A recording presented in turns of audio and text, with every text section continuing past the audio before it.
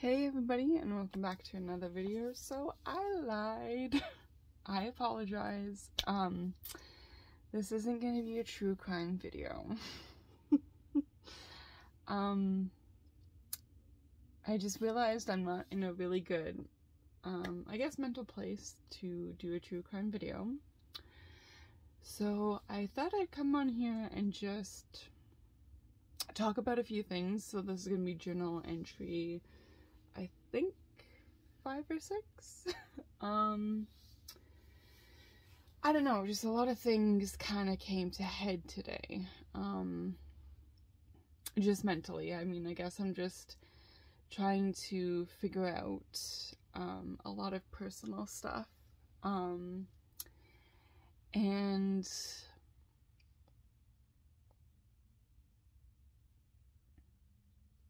it's, I don't know, I'm feeling angry. I guess that's kind of like the stages.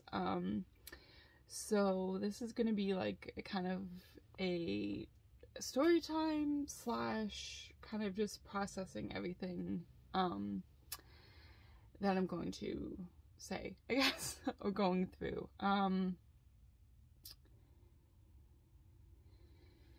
Yeah, I kind of got lost in my head there for a little bit this evening, so I thought I'd come on here and document it because, hey, why not? Why not be true and genuine and just speak the truth? You know, I was kind of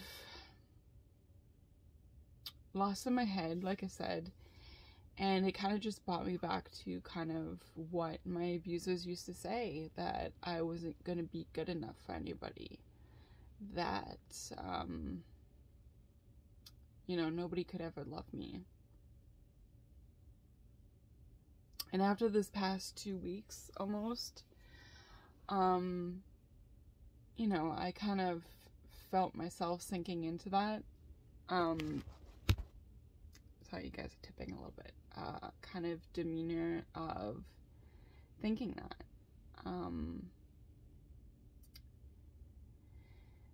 I know I'm kind of being vague, but I don't want to speak for other people. So I'm just gonna kind of just speak. The situation that went down, and, you know, one day I'll talk about it depending on, you know, the outcome of the situation. Regardless, I remember just sitting, through the situation that I went through about 2 weeks ago, and kind of just being like, hey, they were right. They were right. You know, nobody could ever love you for who you are. And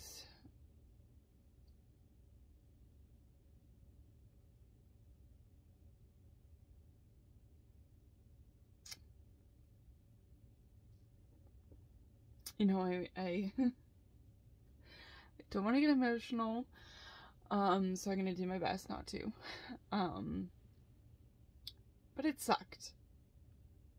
I'm not gonna lie, and I've been pondering this for the past 2 weeks. Just like, hey,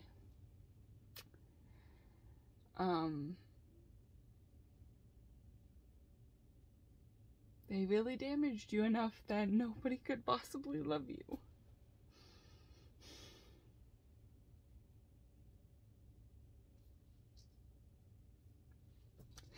That no matter how hard you try, you're just damaged goods.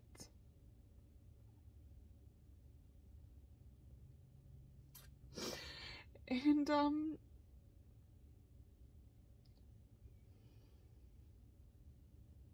you're just not gonna be enough for anybody. You're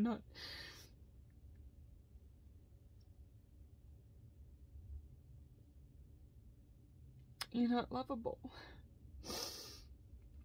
And maybe in some ways I'm not, you know, I know that I can be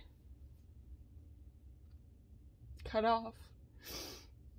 I kind of guarded with myself, and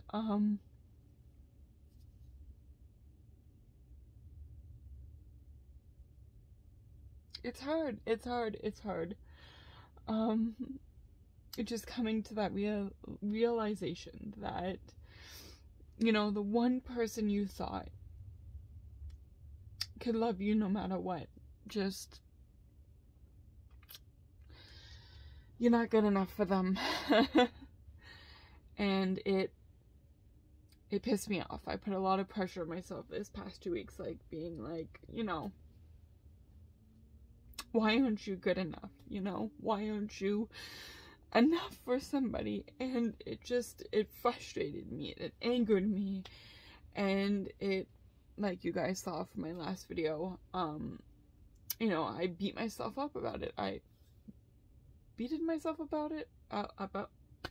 I can't even speak English. Jesus Christ, just get your shit together. I beated myself up about it, and I still am. And then I kind of realized, you know, I have been through a lot. You know, everybody's situation is different. But I have physically, mentally, sexually, whatever it is, been through a lot. And I know that it took me a few years to process it, through the drinking, the makeup, the weight gaining, the loss of weight, back up to gaining weight, to just everything fucking came to head, and I'm not gonna deny it. You know, through pushing myself through hours and hours of working out, and starving myself, and just trying to be this person for everybody, you know, going to college, and, you know, I had to give up my scholarship, and I've done a video about that, and so I pushed on through, and went through, to get another degree, and I did that, and just trying so fucking hard in life, and it,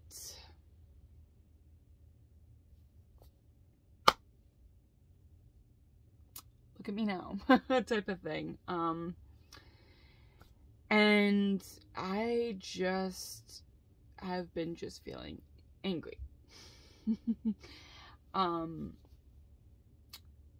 And then, you know, I am still in, as you can tell. But I'm kind of just learning to take a step back and breathe a little bit. And being like, you know what? I have accomplished a lot in my life, and I've overcome a lot, and I'm still probably going to face a lot. Look, I'm only 28. Like, the world is still out there. I'm sure I'm going to go through a lot more over the years. It's just, it's hard. Being an adult is hard. You know, it's not what it's made up to be when you're a kid, you know? There's so much shit going on in the world that it's just mind-blowing, you know? That you kind of think that what you're going through is kind of petty compared to what's going on out there. And I shoved it down. I'm not gonna lie, I had been shoving my shit down because I'm like, hey, stop being so petty. But the truth is, I can be petty and selfish for a moment, and feel what I'm feeling. And the truth is, I don't know what I'm feeling, because all right now, I just feel angry. And I just don't know. You know, I have been throwing myself into work and family stuff, and not allowing myself to fully feel what took place 2 weeks ago. And that's not fair to me. I know that. Because like I said, I've been falling into bad habits, old habits. And I'm learning that I can feel what I'm feeling.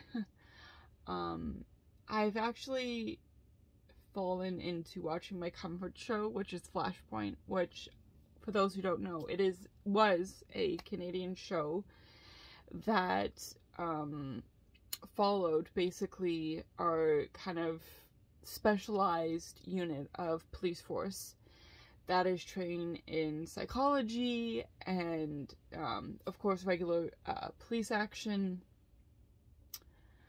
You know, they're trained in mental health. They're not a very like broad kind of special police force. In the show is called SRU. I think it is called ETE or ETF. I think it's called. I have to look that up. I can't remember. And that kind of dropped me into a rabbit hole, I'm not gonna lie. So this is what leads into the story time. I've talked about this multiple times. So the show ran from, I do believe, 2007 to beginning of 2007, no, sorry, end of 2007, beginning of 2008, I do believe, to 2012. It was 5 seasons. So do the math on that. I think I'm right. I don't know. Could be. I don't know. Fuck math. Anyways, and that kind of just dropped me down the rabbit hole of what I went through with my abusers, which kind of snowballed into everything that I'm feeling now. So let's break it down. And there's a lot of things that I haven't really talked about the situation. I kind of just grazed over it a little bit, and not really processed my feelings for that, because I didn't think that it was dignified or right or whatever the hell it was. So anyways, in high school, at the peak of, you know, my abuse and stuff, and me reaching out to my school and asking for help, they got tired of it, basically, and called the police, and 2 officers spoke to me. So I was pulled out of my English class, and I was asked to come to the office, which was like, okay. And I wrote about this in my book too, so also I didn't graze over it, but I didn't go into the full detail of it. So basically what was the tip of the iceberg for the police to be brought in,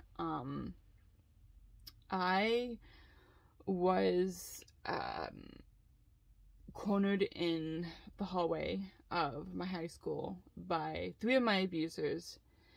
And at the time, my ex, who was kind of like the kingpin of the thing, was dating this other girl. And the other girl was trying to, like, kiss ass with me, basically, trying to, like, get all the dirty details on me. And,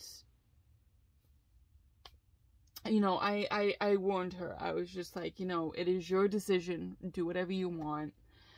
But just be careful, because I don't want you to get hurt. Well, that got back to my ex, and he got pissed, and of course, you know, the 3 of them cornered me in a hallway and told me to stop talking shit, that I should kill myself, that I was worthless trash, that nobody could possibly love me, that, you know, I was nothing without them, that if I kept on this behavior, that I would be sorry. So I took that as a threat. Took that to the office. Of course, this was like the 1,000th time that I reported this, and they got pissed, of course. And of course, they didn't see any video evidence of this when, of course, my high school was loaded with video cameras. I was the bad person, you know, God forbid I reach out for help, you know, that type of thing. And so I was pulled out of my English class one day. My counselor, the principal, and VP was there, so vice principal. I think I said VP twice. I'm sorry. Counselor, principal, and VP were there, and 2 officers, 1 male, 1 female. And I remember this so vaguely. I thought something happened to either my brother, my dad, or my mom. Because, like, why would a counselor be there and, you know, the principal and VP and 2 police officers? I was notified that, you know, nothing was wrong with the family, that this was about me. And for a split second, I thought that the, you know, police officers were there to help me. They weren't. It was made perfectly clear to me that, you know, they were notified of the situation from my counselor, principal, and VP of me reporting falsely that I was being abused, or bullying was taking place, or whatever they wanted to call it. And I basically didn't even get to share my side of the story to this. The 2 officers, so it wasn't even a female officer talking to me. So usually in a domestic situation, or even like not a domestic situation, something that took place violently, whatever, a crime, it is usually like a male officer will talk to a male officer, or a female officer will talk to a female officer, you know, take them aside and talk with them and get their side of the story. Separate, like individual, like away from everybody. No. That did not take place. It was my counselor, principal, VP, male officer, and female officer, all in one fucking room. And we were in the principal's office at the time. Okay? So that was 1, 2, 3, 4, 5 people against me. Nothing I'm not used to, because, hey, 6 against 1, you know, kind of used to it. So this wasn't like, I didn't even really get to say anything, like I said. The evidence was stated that I've been reporting falsely that this was happening. I didn't put this in my book. And basically, they were taking forth that, you know, I was just a teenager. An emotional teenager that was having difficulty dealing with my ex moving on. And I remember kind of just like sitting there being like, okay, there's video evidence, and I know for a fact there was video evidence. Good God, I can't even speak tonight. Fuck, sorry guys. Of the abuse taking place. I know for a fact there are hundreds of video cameras throughout the school. I know for a fact that at least some video was taking place of this. Out of whatever fucking hallway it was. At any given time. That there was, excuse me, some type of evidence. Of course not. That wasn't talked about. No. It was just an emotional teenager being an emotional bitch. And I try to bring that up, like, hey, I know that those video evidence, like, this isn't just me being, you know, stupid. And the officers basically said, there is no video evidence, there's no evidence of any situation taking place, and that I need to stop falsely accusing these guys of any wrongdoing. I need to stop. And I remember saying, like, really? Are you kidding me? Like, hold on. Is this a prank? And all 5 of them looked at me and were like, no, you need to stop. Like, stop being childish. And,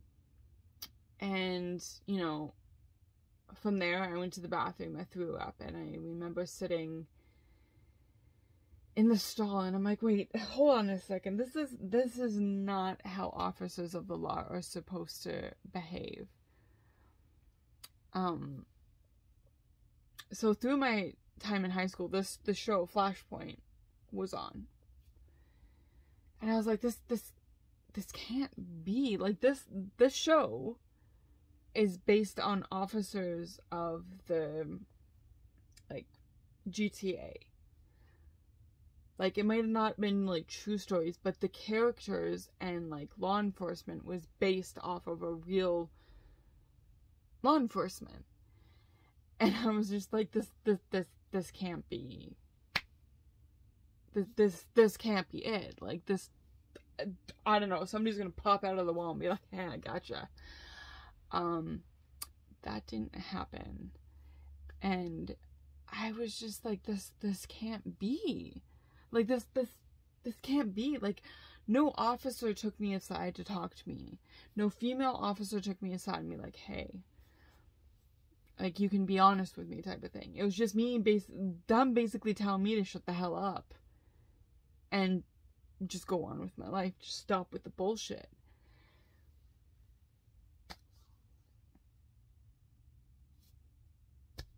And it was just like, really? Really? This is what law enforcement is. And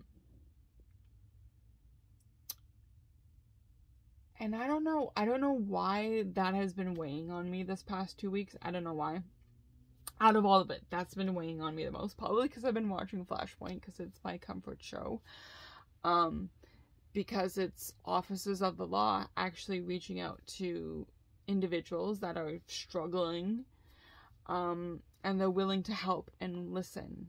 And no matter what you're going through, they were willing to listen and help and try to help.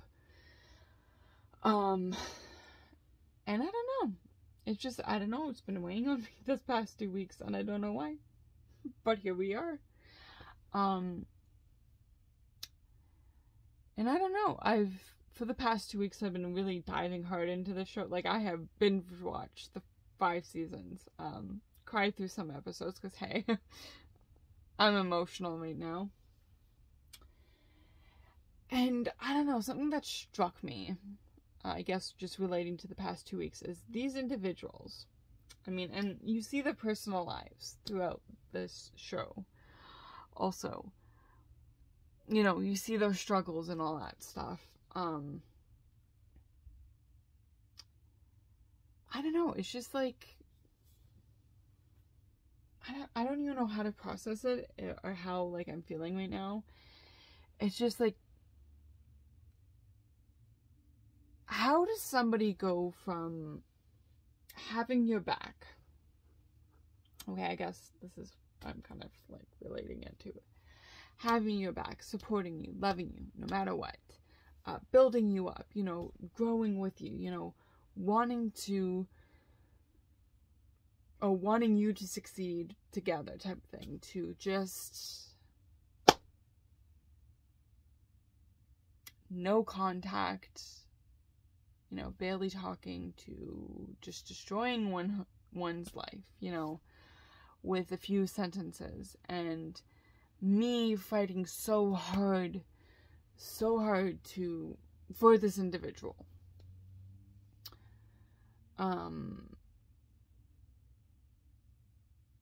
I don't know, it just kind of just brought me back to that point of just being so beaten down that nobody was listening, you know, nobody was willing to help me. And I guess it just kind of, like, trampled on to just being, I don't know, just feeling a whole bunch of stuff. My throat is dry as shit. I apologize.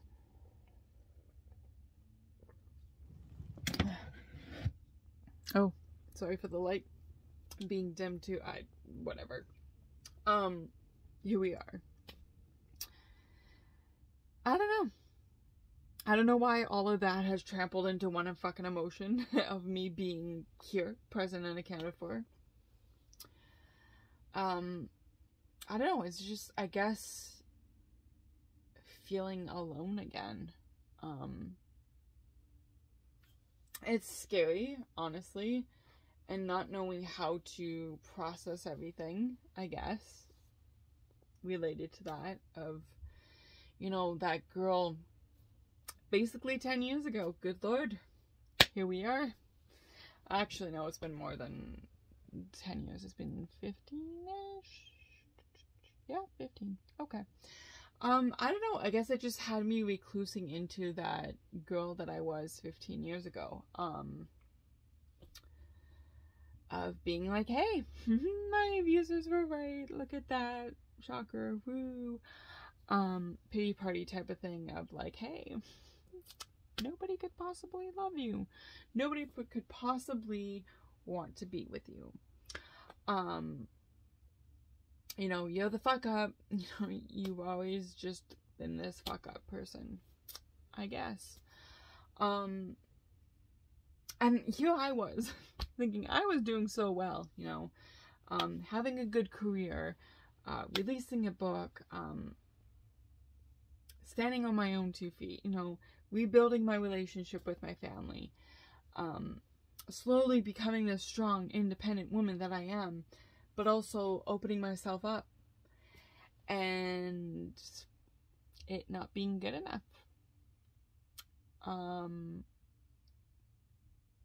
Blows. There is no simple word. There is no... It just blows, you know. And I'm angry. And I'm feeling a million emotions. And it's just like trying to process that without ruining all that I have built and all that I have overcome. And I don't want to recluse into that girl that I once was. Of feeling alone and isolated and, you know, possibly nobody ever loving me. And, you know, part of me wants to say, yeah, they're right. And then another part of me wants to say, that's fucking bullshit. You're queen. You know, let's go. Let's go, bitch. Let's go. You know, dust yourself off and keep going. And it's just like, it's a hard fight. It's a hard fight because a part of me just doesn't want to feel anything. A part of me just wants to, like, you know, crawl into bed and just stay there and listen to all those voices and, you know, agree to that. You know, and it didn't really help that one of my abusers reached out to me this past week. I'm not gonna lie. Them kind of walking in and being like, oh, I was thinking about you, you know, I miss you, and I hope all is well. And a part of me was like, you know what? They're right. You know, let's contact them. But I didn't. I was like, you are a strong girl. You don't need them. You know, they were wrong. You know, there was somebody out there that can love you.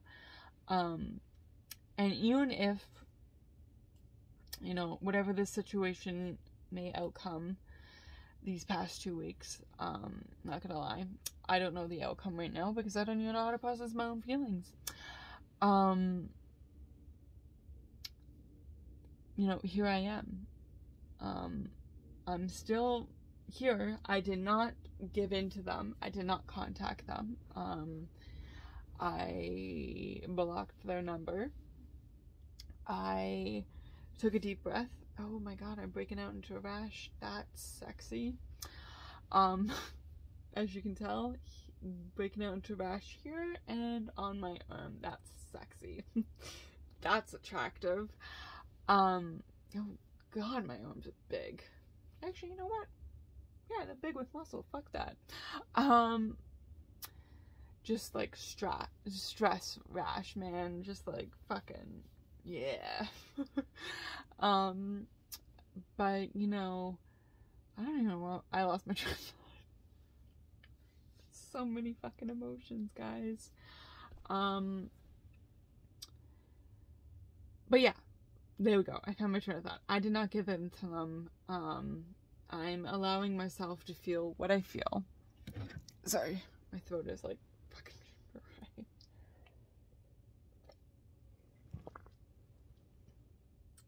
That light is actually pretty good. okay. Sorry. Yeah, so basically what I've learned through these past 2 weeks is don't shut your emotions off. Allow yourself to feel what you're feeling. No matter what it is, happy, sad, angry, excited. And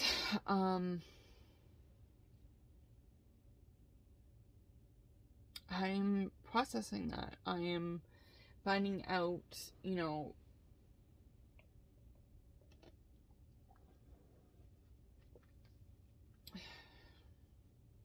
that it's okay to be angry right now.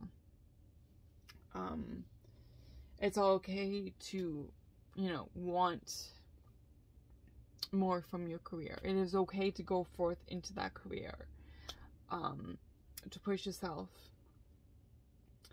It is okay to love yourself. It is okay to say you are enough. And if anybody can't see that, then screw them. Somebody out there will see who you truly are. Somebody will love you for your independence, your strength, your work ethic, your corny jokes, your, want to hang out and just chill in bed or go out and explore the world. And it's okay to feel angry as well. It is okay to feel sad. It is okay to feel like you want to cry, to just break down and just feel those emotions. It is okay to just take a breath, step back from everything that you're feeling, take a deep breath, and then process everything. It's a strong feeling that you're feeling, and that is okay. If you're not feeling anything at all, that is okay also. That was me for the first week. I was just not feeling anything, not wanting to feel anything, and that's okay. You don't have to force yourself to be anybody that you're not. You don't have to force yourself to feel something that you are not ready to feel. And just kind of what I'm realizing is just balancing that, balancing your past, your present, and your future. And not knowing exactly where your future is going to go, that is okay. To feel stuff from your past, that is okay too.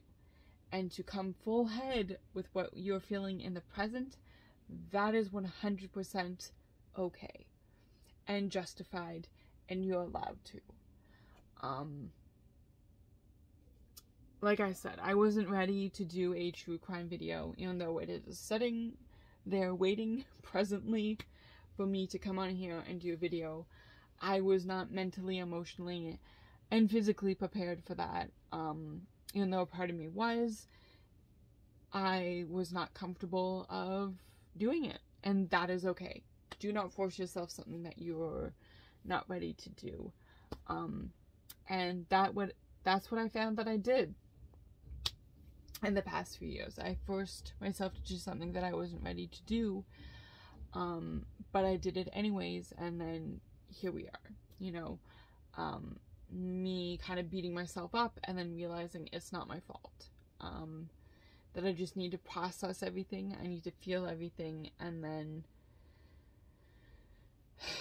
take a breath and be okay with that.